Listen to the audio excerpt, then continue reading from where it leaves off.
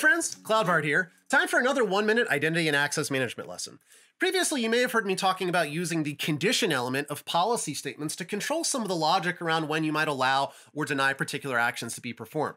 We're going to continue that theme, and in this lesson, talk about one of the farthest reaching mechanisms that we can use, which is looking at the actual tags that an AWS resource might have attached to it to determine whether those policy actions should be allowed.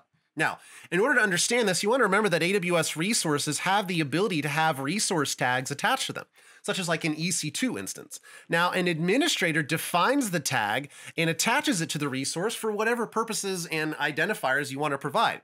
It could be simply to identify the resource, or it could be used to provide qualifying information for dynamic allocations like what we're talking about with permissions.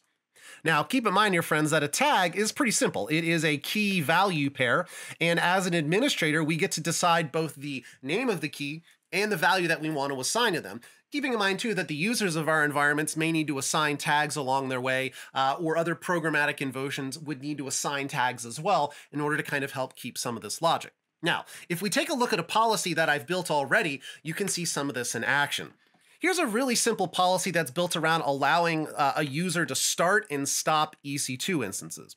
We're not going to qualify any specific resources. They just need to be of the EC2 instance type. And then we're using the condition element to define when we would allow that start and stop.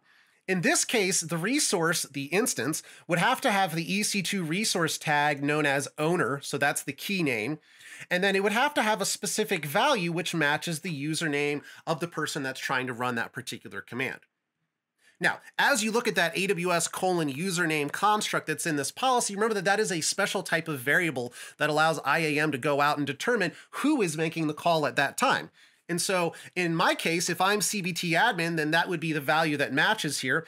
And as long as I show up and have that value, and it's also assigned to the EC2 instance itself, then I would be allowed to use the start and stop instances command. And so if you take a look over here in my EC2 dashboard, you can see I do have an instance here. It's my little jump box from another demo.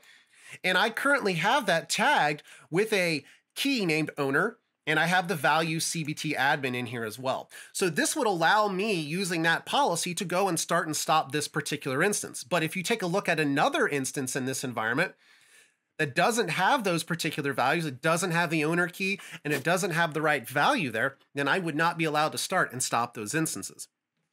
And so in the end, friends, by using the condition element, we can look at the resource tags and determine whether or not to allow or deny resources. Now, as you might imagine, if we're going to depend on those resource tags, and we're going to have to enforce some rules around who can add tags, manipulate tags, and then what sort of specific tag values we want to allow. Something that we'll take a look at in future IAM lessons. See you next time.